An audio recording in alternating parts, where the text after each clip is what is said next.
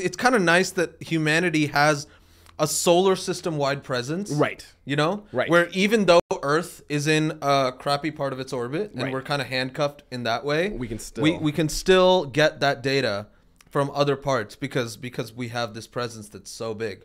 That's kind of cool. It's really cool. It's why both near and deep space matter quite a bit. And a very popular science story that has been all over the headlines. That's right. About 3i Atlas. It's moving really fast, 61 kilometers per second, all the way out in Jupiter. Yep. Okay. And if it's moving that fast all the way out there, that means it's not going to stay inside the solar system. Right. You can do the Newton's laws and do the calculation. It'll go right past the sun and then on its way.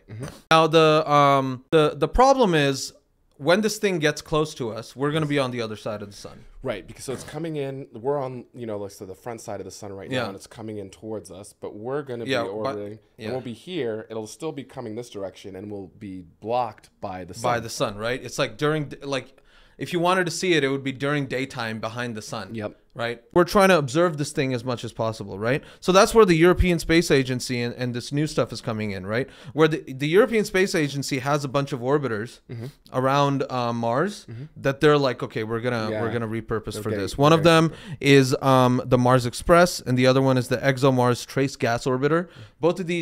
Both of these things have cameras that are pretty good.